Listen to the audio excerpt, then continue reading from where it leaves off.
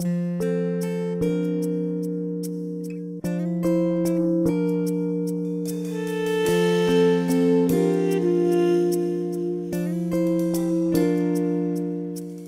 good morning, everyone. Good morning. Welcome to worship in this awesome day that God has given to us. We're so glad that you could join us today. And a special welcome to those of you who may be brand new to American Lutheran. We welcome you and hope that you feel at home and that perhaps you'll make American Lutheran your church home. We would love to have you do that.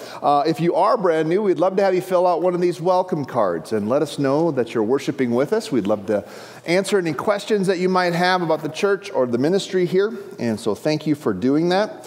Also, if you brought an offering today, we thank you for your partnership in the ministry of our church. There's two places you can leave your offering. There's a box on the way out in the center here, and there's also a box around the corner on this side as well. So thank you for that. You can also put your welcome cards in there. Special shout out to those of you who are with us online. Thank you for joining us today as well. We will be offering Holy Communion as the service concludes today. So if you would like to receive Holy Communion, we ask that as the prelude or the postlude is being played, that you would just make your way forward, and we'll share that with you as the service concludes. As well as if you would like to have personal prayer, we have prayer partners over here, and you'll see the sign that says personal prayer, and you can just be over there. Someone with a lanyard that says prayer team will join you, and I'll be able to offer any personal prayers that you might have. Can you say next Sunday? Next Sunday. It's really important that you say next Sunday. Next Sunday. Because if you show up at 8, you're going to wonder where everybody is. We are going to only have one service.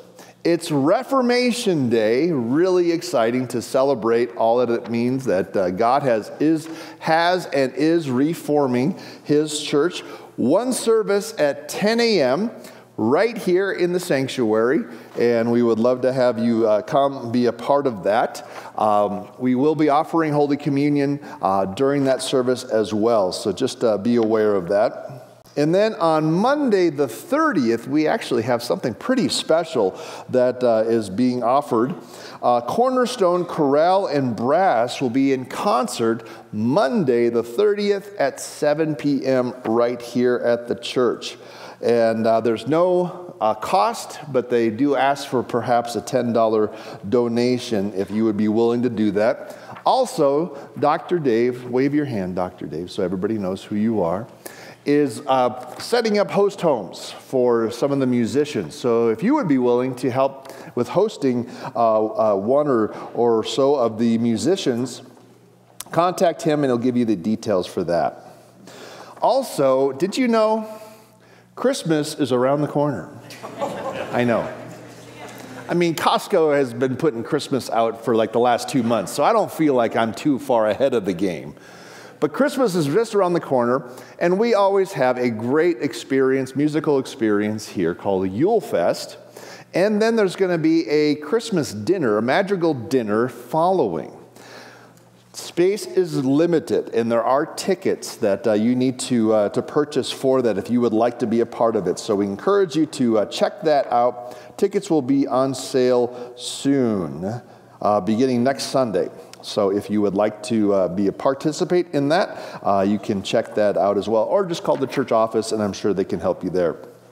Also, to prepare for Christmas, our scout troops that are here at American Lutheran are going to be offering Christmas wreaths for sale this week and next week on the church patio. So if you would like to purchase a Christmas wreath and support our scouts, you're welcome to do that as well.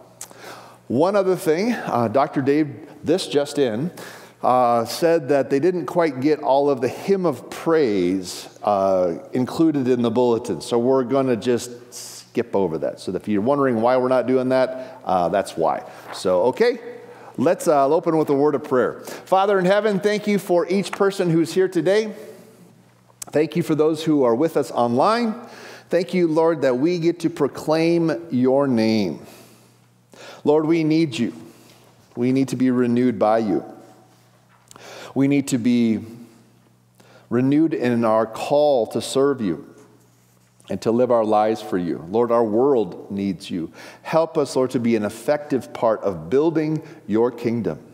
As we worship, as we encourage each other, as we reach out in our homes, in our neighborhoods, in our community, and in our world.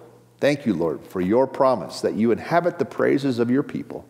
And so we trust that in Jesus' name. Amen. I invite you to stand and greet those around you as we begin our time of worship.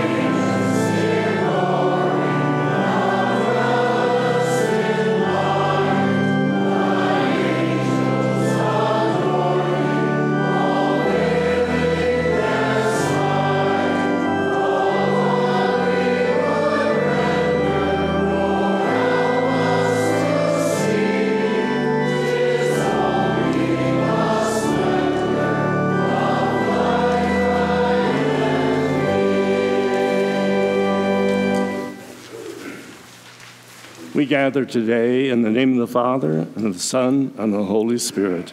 Amen.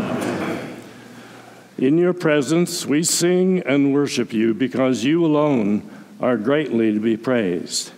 It is your name that we love and fear because you are clothed in splendor and majesty. It is only in your presence, Lord, that we find strength and beauty together. And in all before you, we are encouraged by your Spirit. We sing your praises, raise our voices, and bless your name. Mighty God, merciful Father, you have saved your people to bring glory to your name, so that we may worship you and long for you. We know that we do not deserve the gifts that you have given us, as we often fall short of living the life you would have us live.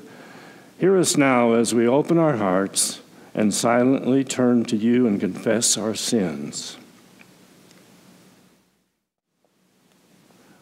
Eternal God, in whom we live and move, have our being, whose face is hidden from us by our sins, and whose mercy we forget in the blindness of our hearts. Cleanse us from all our offenses, and deliver us from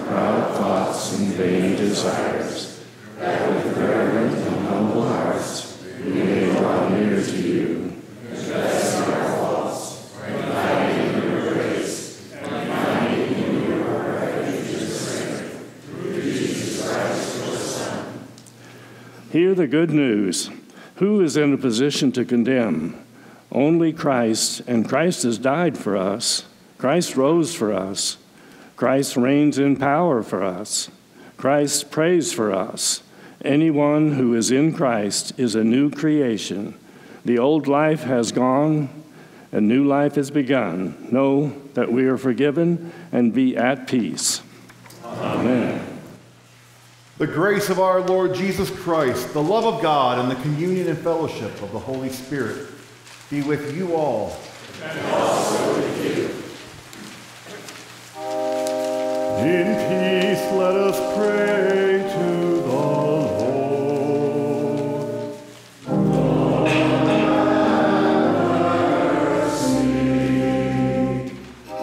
For the peace from above and for our salvation, let us pray to the Lord. Lord, have mercy. For the peace of the whole world, for the well-being of the Church of God, and for the unity of all, let us pray to the Lord. Lord, have mercy. For this holy house and for all who offer here their worship and praise, let us pray to the Lord. Lord, have mercy. Help, save, comfort, and defend us, gracious Lord.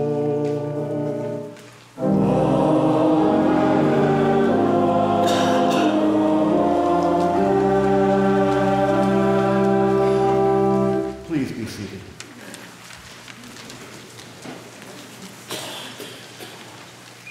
The first reading is from Isaiah chapter 45. This is what the Lord says to his anointed, to Cyrus, whose right hand I take hold of, to subdue nations before him, and to strip kings of their armor, to open doors before him so that gates will not be shut. I will go before you and will level the mountains. I will break down gates of bronze and cut through bars of iron. I will give you hidden treasures, riches stored in secret places, so that you may know that I am the Lord, the God of Israel, who summons you by name. For the sake of Jacob, my servant, of Israel, my chosen, I summon you by name and bestow on you the title of honor, though you do not acknowledge me.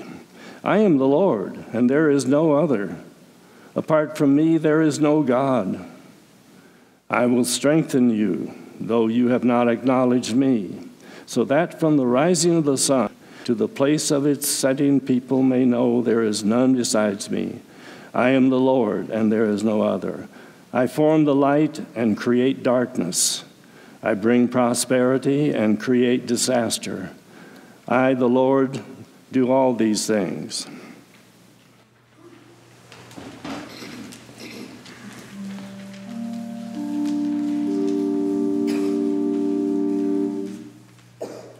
Amen.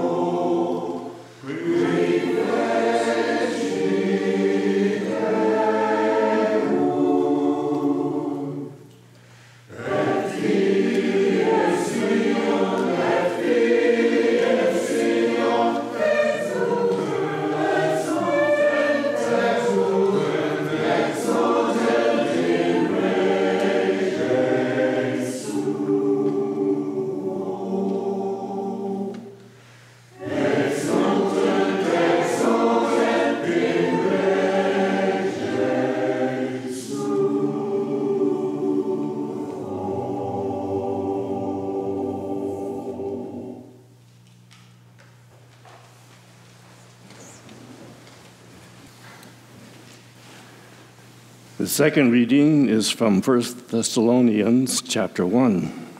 Paul, Silas, and Timothy, to the church of the Thessalonians in God the Father and the Lord Jesus Christ, grace and peace to you. The Thessalonians' faith and example. We always thank God for all of you and continually mention you in our prayers. We remember before our God and Father your work produced by faith, your labor prompted by love, and your endurance inspired by hope in our Lord Jesus Christ. For we know, brothers and sisters loved by God, that he has chosen you, because our gospel came to you not simply with words, but also with power. With the Holy Spirit and deep conviction, you know how we lived among you for your sake. You became imitators of us and of the Lord, for you welcomed the message in the midst of severe suffering with the joy given by the Holy Spirit. And so you became a model to all the believers in Macedonia and Achaia. The Lord's message rang out from you, not only in Macedonia and Achaia. Your faith in God has become known everywhere. Therefore, we do not need to say anything about it, for they themselves report what kind of reception you gave us. They tell you how you turned to God from idols to serve the living and the God, and to wait for his Son from heaven, whom he raised from the dead, Jesus, who rescues us from the coming wrath.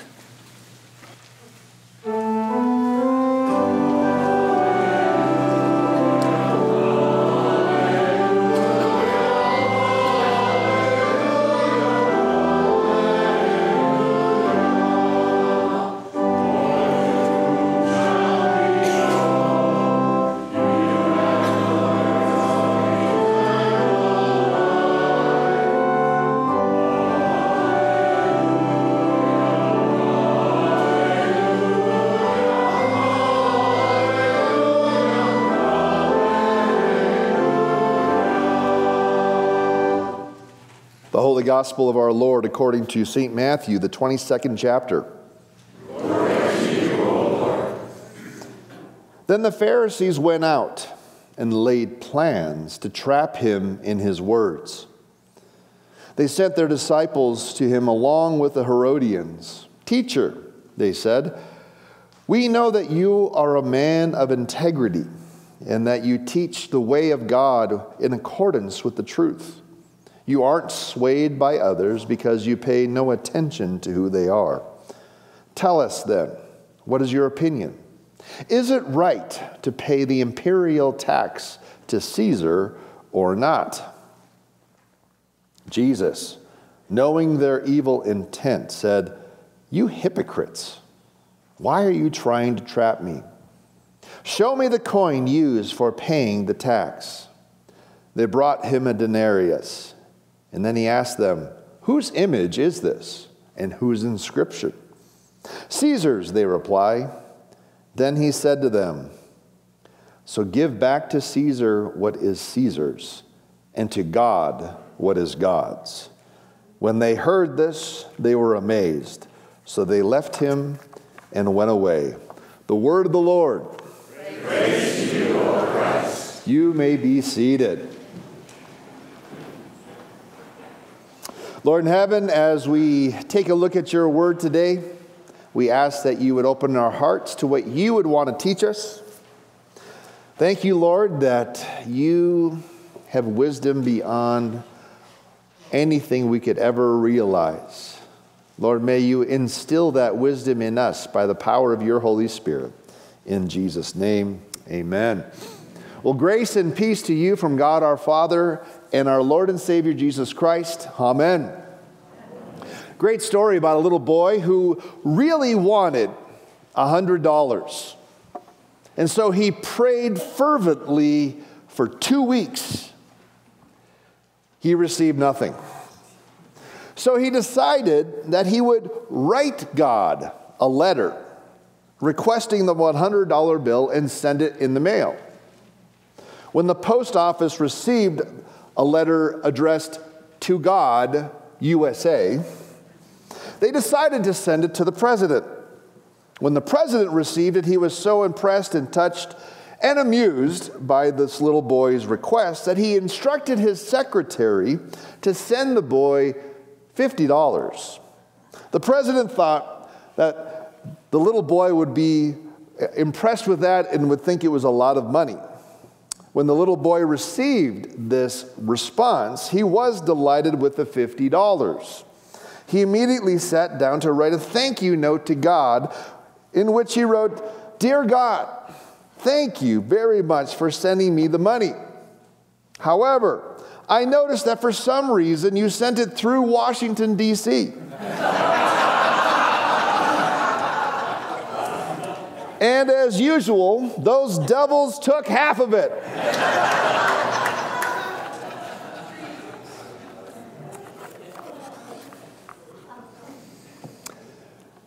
Today, Jesus is confronted with the politics of his day.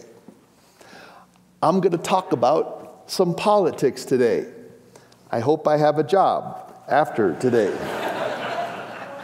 Actually, I'm going to share with you what we Lutherans call Martin Luther's two kingdoms theory, or two kingdoms theology. It's not really his. St. Augustine had the same idea in his work, City of God.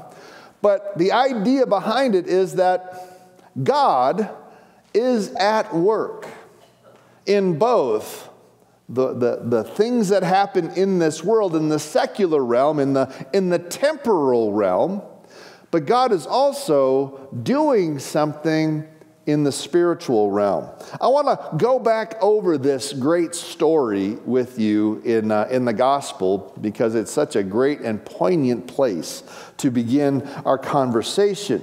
Now remember, we're just building up to the place where Jesus is going to be betrayed and go to the cross. I mean, political tensions are high within the realm of the Jewish people, particularly the Pharisees and Jesus. They are trying to find a way to accuse him, to make the people see that he is a fraud, at least from their perspective. And so in verse 15, again, it says, "Then the Pharisees went out and laid plans to trap Jesus in his words. They sent their disciples to him along with the Herodians and said, 'Teacher, we know that you are a man of integrity and that you teach the way of God in accordance with the truth.'" Setting things up, right? "Oh, we know you're a man of integrity. We know that you don't do anything wrong. You aren't swayed by others because you pay no attention to who they are," which is very counter to what happens in the political world. "Tell us then, what's your opinion? Is it right to pay the imperial tax to Caesar or not?" Now, you may not know what the imperial tax is, but the imperial tax was what the Romans imposed upon their constituents in which they occupied their land. The Romans, when they went through, they didn't disband the cultures and the governments of the local peoples. They just made them know that they were in charge, and they left the local governments in place so that they could continue to govern their people. Part, though, of what the Romans did is they charged an imperial tax to not the Romans, but to the occupied peoples. So, as you can imagine, no one is excited about this tax. No one thinks, this is a good thing. I'm going to pay the government money out of my pocket so that they can occupy my land. Nobody's excited about this. In fact, this is one of the main reasons why the tax collectors were so dearly loved in the land. Most of the tax collectors were local people who worked for the government and worked to essentially steal the people's money. You can see where that's going, right? You're a sellout. You're taking money from your people and you're giving it to the enemy. So you can see the tension that's built. And you can see why the Pharisees thought this was going to trap Jesus. If he said, "No, you shouldn't pay this tax," well, then he's a renegade. right? And they could report him to the Roman authorities, and the Romans would deal with him. If he said, yes, you should pay, they would say, he's a traitor to us and to our people. They thought they had him, like in many other situations in which they were going. So you got to get the picture. Then Jesus, knowing their evil intent, said, you hypocrites, why are you trying to trap me? Show me the coin used for paying the tax. They brought him a denarius, and he asked them, this is great, whose image is on there? And whose inscription? Caesar's, they replied.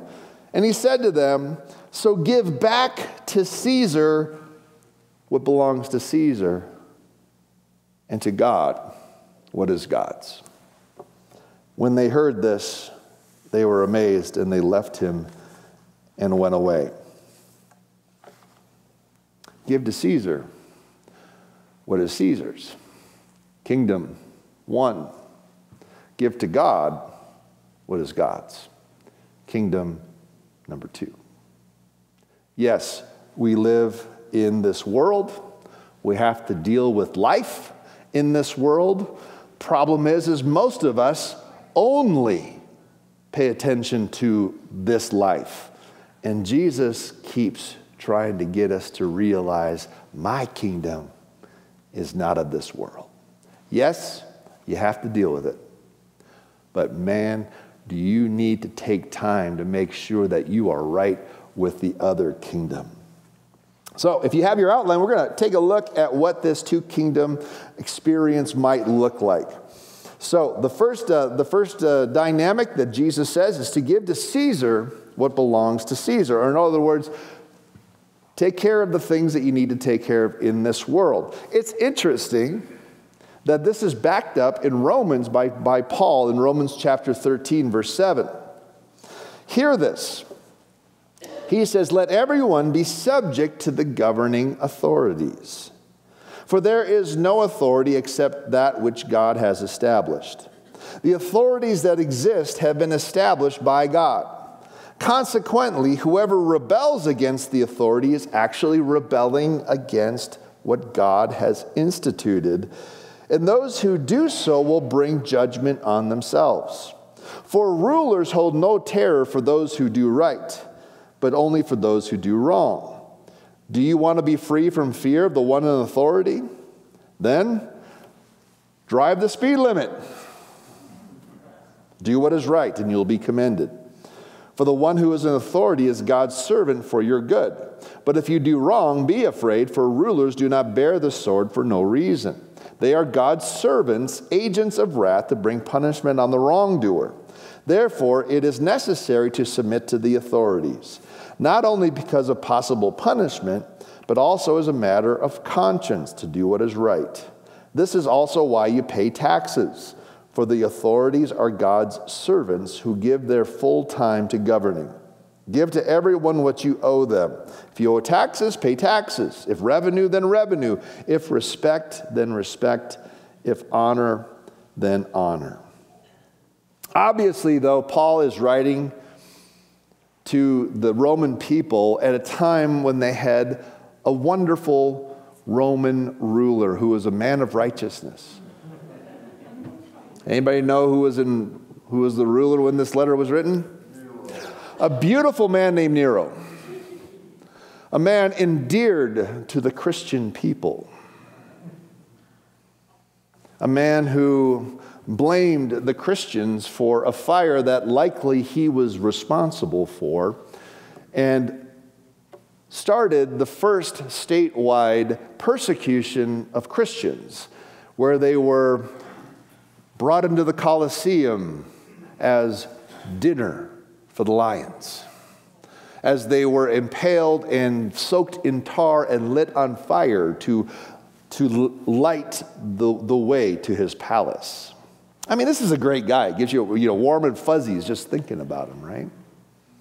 But isn't it interesting that Paul says that God is the one who has established governing authorities. God is at work, even as crazy and as evil as things might be. However, we know that we long for people who rule in righteousness. We long for people who rule in a godly manner. Proverbs 29 verse 2 says, "When the godly are in authority, the people rejoice. When the wicked are in power, they groan."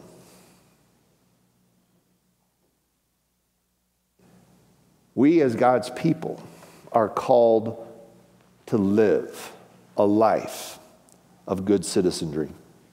We are called to be involved. We are called to live out what God has given to us in this world. We know that God works through the goodness and the righteousness of his people. And God wants us to obey our governing authorities when the laws and when what we're called to obey is good and righteous. When it goes against God's word, that's when we disobey. Anybody remember a guy named Nebuchadnezzar? Another guy who gives you warm and fuzzies, right? He was given a vision that he was going to be a ruler upon rulers. And he created a statue 90 feet tall, 9 feet wide, and said, "If you worship, or I require you to worship this statue because I have been given a vision that I'm the head. And if you don't, you're dead." Well, there were 3 men, Shadrach, Meshach, and Abednego, who were exiled into Babylon when this happened, and they refused to bow.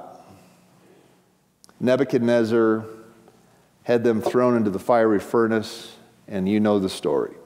God saved them out of it. We are called to obey when the laws are right. We are called to disobey when the laws are not right. But Nebuchadnezzar, as crazy and as self-centered and as egotistical as he was, is described 3 times in the book of Jeremiah as God's servant. In other words, God's working, even through evil people. God is working even through evil people. And our job is to pray. Our job is to live in this world a life that is right and reflects Christ. Our job is to work toward justice. And that is the kingdom of this world, the temporal world. God is working in the midst of evil. And as we look at the craziness that is happening all around, Israel, Ukraine, right here at home, you might throw your hands up and say, the world's going to hell in a handbasket. Yeah, but it's been doing that for a long time. God is the one who is orchestrating all of those things. Are we praying for our leaders? I don't care if you like them or don't like them. We're still called to pray for them. Are we living in a way that reflects the grace and mercy that we have received through Christ?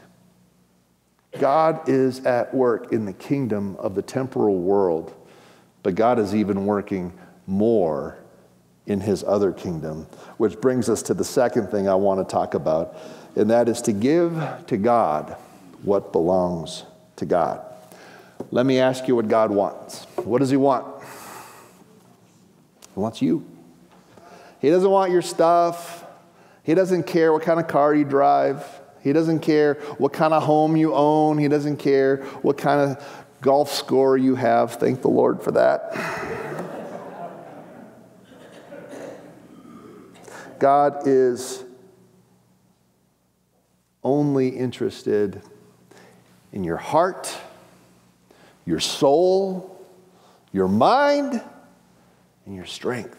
He wants you. Deuteronomy 6:5. Love the Lord your God with all your heart, with all your soul, with all your mind, with all your strength. We are called to love God. Why? Because that is the only thing that is going to last forever. Your beautiful body, This shell that we have is going to pass away soon.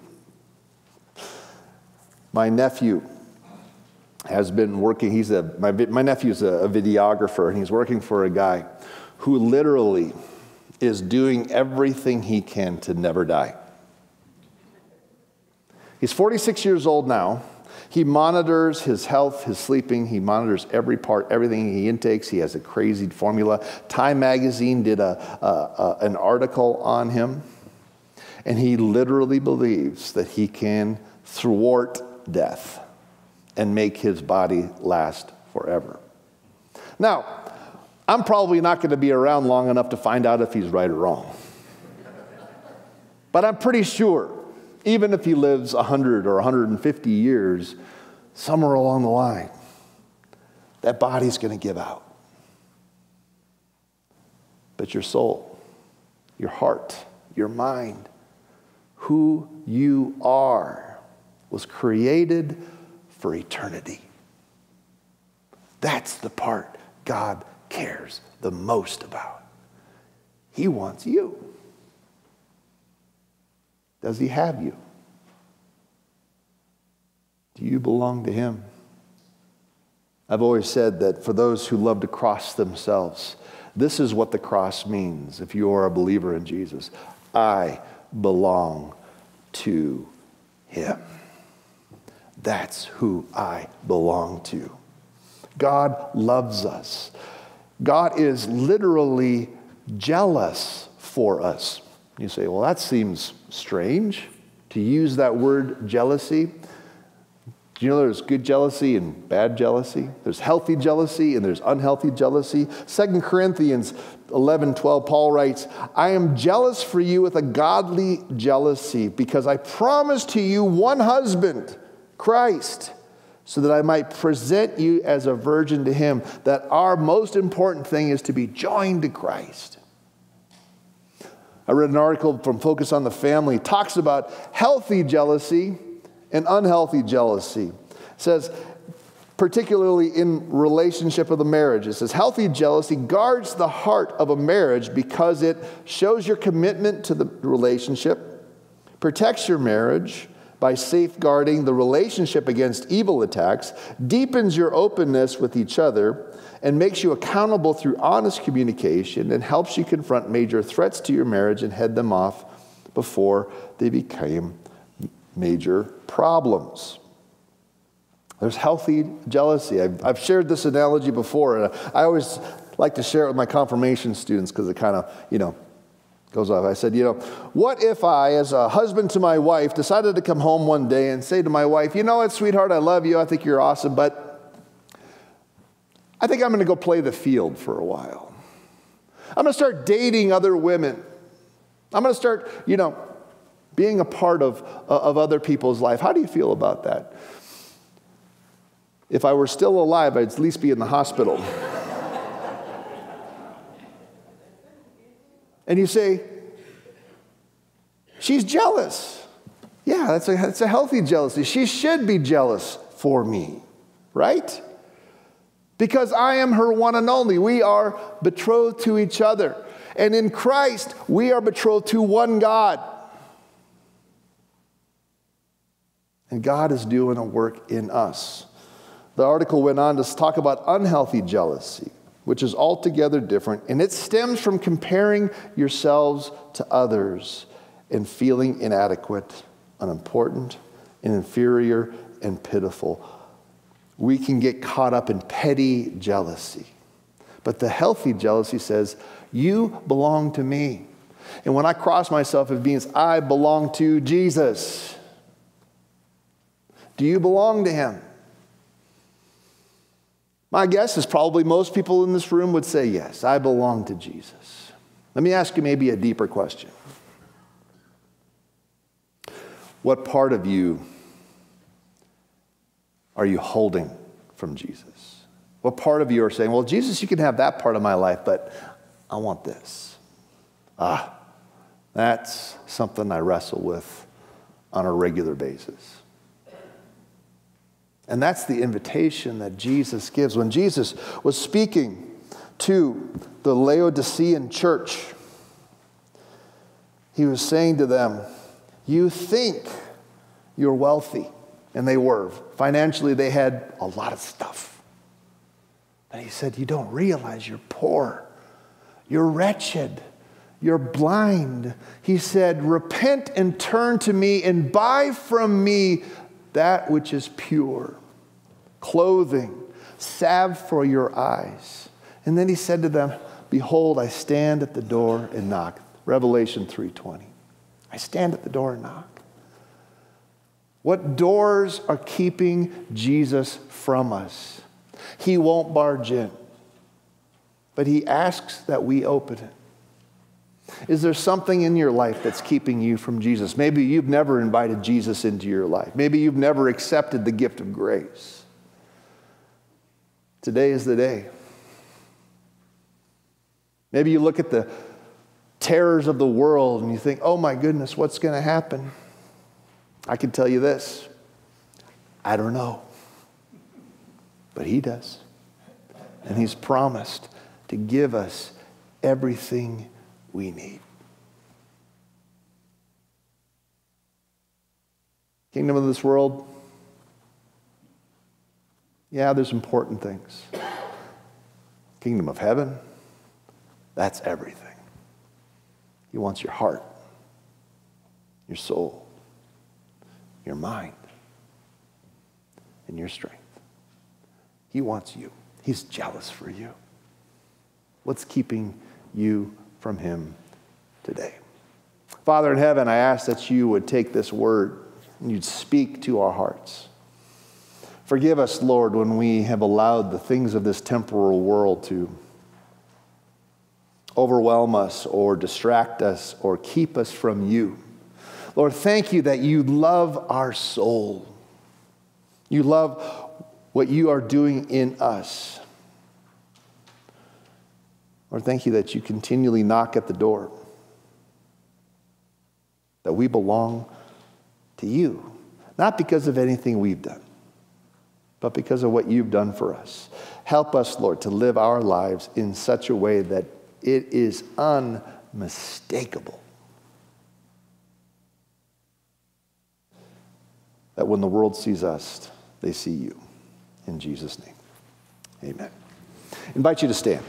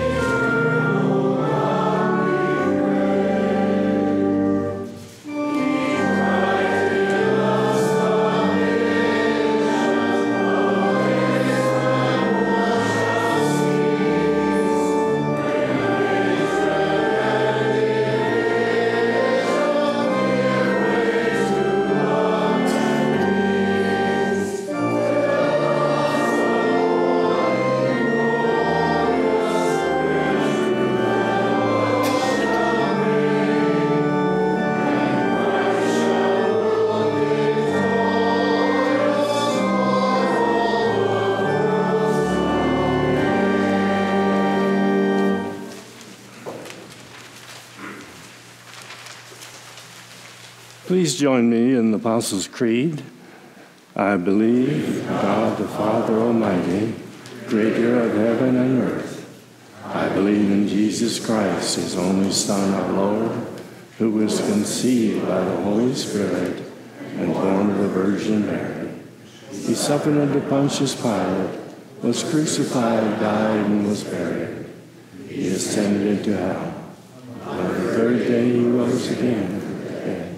He ascended into heaven, and he will be at the right hand of God the Father Almighty. On the third day, I believe in the Holy Spirit, the Holy Catholic Church, the communion of saints, the forgiveness of sins, the resurrection of the body, and life everlasting. Amen. God of power, God of plenty, all things belong to you. We bring your gifts to the table so that all might be fed. Hear us now as we pray as a community of faith, gathered in worship, gathered for you. God of all that is holy, you alone are in control of heaven and earth. You change times and seasons. You alone are sovereign. You impart wisdom and understanding to all who fear you. We confess that we are an insincere people. The more we have been given, the more we fear losing. Your goodness is in your understanding of our weaknesses. Some trust in world leaders and some in military might. Some trust in bank accounts and some in other people. But we will put our trust in you, the living God. Fill us with your Spirit so that we may be wholly devoted to you and your sacred word. Let us pray. Have mercy, O God. Jesus, our sure deliverer, we ask for comfort for all who grieve the death of loved ones. Heal the sick and the lame. In a world filled with misery and pain, we pray for those we silently name in our hearts at this time.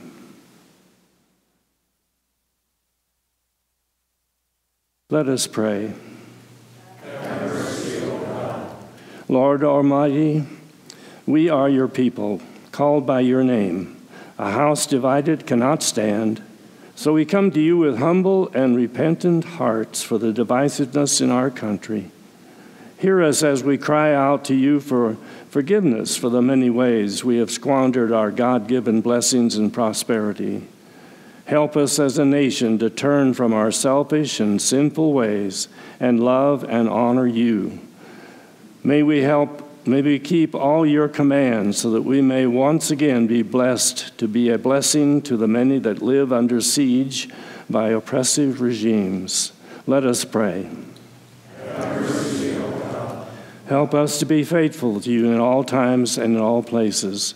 Give us the grace to accept the forgiveness that you have offered to each of us.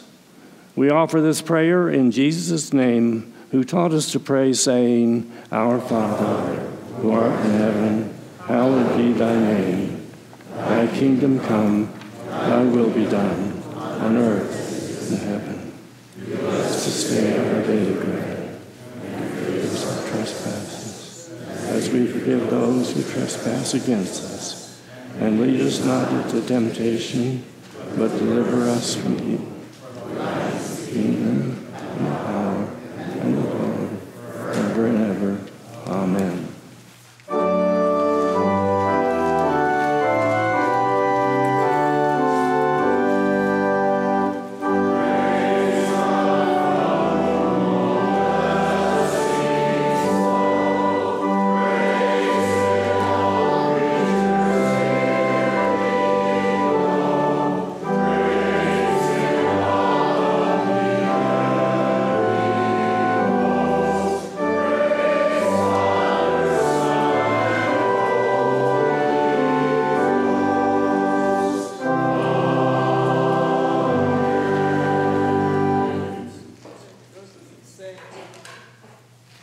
Receive now his benediction.